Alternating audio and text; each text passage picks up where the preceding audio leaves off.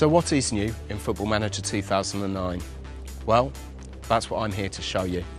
Football Manager Handheld on PSP and Football Manager 2009 on PC and Mac are both due for release on November the 14th. What I'm going to be talking about today is very much the headline features for both games. There will be a lot more features announced over the coming months via a series of blogs, which will also go into more information about the features, as well as through the podcast and various news articles. So let's start off with Football Manager Handheld 2009. The first new feature for FMH is that you can now select multiple leagues when you're playing the game. So you start off with one country's leagues, and then you can add up to 3 top-tier European divisions on top of that, which means that you can move around career just like you can in the PC game. There's also 2 new skins for the game this year. Basically, we couldn't decide which skin to go with, so we decided to put them both in, a light tone skin and a dark tone skin, and hopefully you can see that those look really good. But the big news for the PSP game this year is the addition of the 2D match engine. Whilst this is something that PC users have got used to over the years, it's brand new for the PSP, and we've actually got 2 views rather than the normal one, so you can see the full match or you can see a special zoomed in mode. Now, what have the development team who work on Football Manager at Sports Interactive been working on this year? The first thing that I want to talk about is assistant manager feedback. This is something that's consistently come up whenever we've spoken to new users about the game, and it's something that old users will find incredibly useful too. The way that it works is during a match, your assistant manager will give you feedback in 2 specific areas, which are motivation, as in a player's motivation during a match, and also general feedback on whether your tactics are working, how the opposition are exploiting your tactics, what you could be doing to exploit their tactics, and also important information such as team blend. So in football over the last few years, the media have played a much more important part in the modern game, and that's something we've tried to reflect in Football Manager with your dealings with the press. This year we've expanded on that more as we do most years, and there are some new news items in there and also a lot of improved news items with a lot more information in there. There are also some nice transfer rumours, and these work much the same way as a lot of websites that you see. Some of the rumours will be completely made up, and some of them will be pretty accurate, and they're listed there for each of the teams. But the biggest change this year from a media perspective is we've now added press conferences into the game, and these happen before and after matches, and also happen when you first get the job. With the press conferences, it's not just answering a series of questions. You also get to build up relationships with the journalists over time, and the answers that you give to the questions can come back to haunt you, so you've got to be quite careful. The journos do remember what you've said. So we've added a couple of areas to the game this year with regards to training. One of those is with the player preferred moves, which is something that we added into the Football Manager series a couple of years ago, which gave the players a bit more personality, people being able to do step overs or diving into tackles. And having spoken to a lot of footballers and seen footballers being interviewed about how they learned to curl the perfect free kick, the answer is always the same, which is they basically stayed late after training and practiced and practiced and practiced. So you've now got the opportunity to go and ask your players to learn a special move, and you do this via the player interaction screen. Obviously, if you do have a giant centre-back and you're asking to learn how to do step-overs, it might not work, but it's certainly very useful if you choose the right one, and very useful for getting those youngsters ready for the first team. Another new addition is you can now play as a female manager.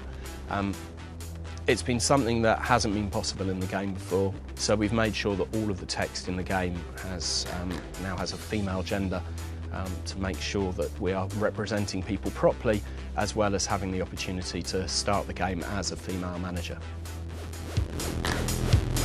So at Sports Interactive, we release games each year in the Football Manager series. So when we sit down and work out what we're going to do with the next release of the game, it's not just about the new features. We also have to look at areas of the game that we want to improve. And we're very fortunate because we've got a very active community who certainly tell us exactly what they think about the games. And when they're being constructive about it, it's really, really useful. So there are 5 main areas of the game that we've improved this year. The first of these is board confidence, which was something that was added to the game last year, where your board will give you feedback basically on how they think the team are getting on, which helps you as a manager know how you've got to improve. As well as adding 2 areas to the board confidence section with squad harmony and club stature, we've also taken into account all the feedback we've had on the forums, looked at every single incident that's been reported to us as a bug, and tried to fix absolutely everything. So hopefully this year that feature will go down a lot better. We've also spent a lot of time, as we always do, updating all of the competitions in the game, so all 51 countries' leagues are fully updated, and at the time that we're filming this, it looks like we're going to tip 350,000 players and staff in the database for the first time. As well as updating competitions, it's also important for us to get the financial modelling of all of the different countries and all the different leagues correct. And this year we spent a lot of time looking at feedback from all of our researchers to try and model every single financial area of the game correctly. We've also had a bit of a revamp of the user interface for the game. Every year now we do usability studies after the game comes out to try and find out how people are playing the game and what they're finding easy. So we've done a lot of work off the back of that. Another quite cool thing that we've done from the usability study is added widescreen support to the game for the first time. Another area of the game that we've completely changed is the transfer system.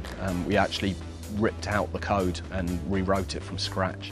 This means that the game's shortlisting module will be a lot more efficient and also a lot more accurate. So hopefully you'll see the game predicting a lot more real-world transfers. So there's one main area for Football Manager 09 left to talk about, and that's the match engine. We've been very lucky in this last 12 months in that we've been working on a game called Football Manager Live and have been in beta test for 12 months now. So this year's match engine has seen more testing than ever before. We're pretty proud of the way it's gone. There have also been some tactics changes which we'll explain about in a blog much closer to release. But there's one other big change this year, and that is that the match engine is now in 3D. This is something that we had always said that when the technology was there, we wanted to do. We've been working on this for nearly 3 years and have been very fortunate to have the support of Sega Japan's Virtua Striker team and have been able to use the motion capture work that they've done in the past. What you're seeing on screen at the moment is probably about 50% of the way there, animations-wise. We've still got a lot more to do in the next couple of months, but we are incredibly confident that it will be absolutely fantastic to look at and that you will get everything that you want out of the match engine. However, for those people who don't want us to move 3D, don't worry. The 2D option will still be in there, in the same way as when we added 2D, we kept the highlights mode in there, so there will be something for everyone inside the game. Just to be clear, that's the Football Manager match engine that's been tested thoroughly throughout the year in Football Manager Live, now displaying fully in 3D. We've also added another couple of extra features to the match screen. One is something that we have accidentally borrowed from Football Manager Live, which is the time bar, which you can see on the bottom of the screen.